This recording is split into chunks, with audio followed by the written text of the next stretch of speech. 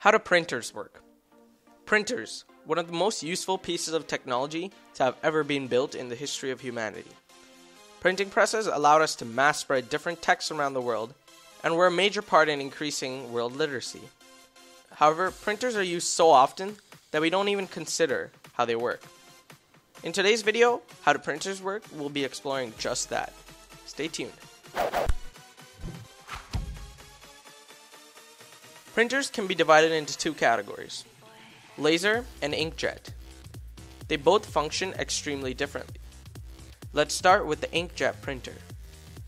It actually functions in the exact same way it's named as.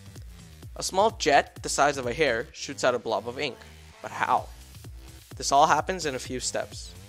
The instructions from the computer tell the printer which nozzles to fire from to form a character.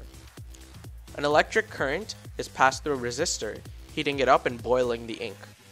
The ink boils and forms a bubble of ink vapor, and eventually pops, projecting the ink onto the paper. The collapsing bubble forms a vacuum, drawing in more ink. This whole process occurs for the rest of the jets.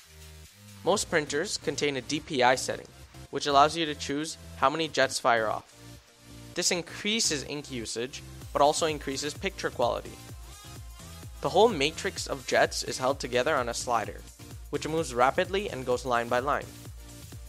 Next is the laser printer. The laser printer works in a completely different way. First of all, there is no ink involved in a laser printer, only a roller with powder. The instructions are sent to a printer where a drum is statically charged. The drum rolls beside a roller with powder, attracting the powder to the main drum. At the same time, a negatively charged paper is passed under the drum, attracting the powder particles onto the paper. This is often why your paper comes out statically charged and very hot. The laser printer is much more simpler than the inkjet printer, and is cost effective as it does not use ink but rather cheaper powder. Now you know how printers work. If you have any suggestions or concerns, please leave them in the comment section below. Please like and subscribe if you learned anything new and would like to learn more. Thanks for watching.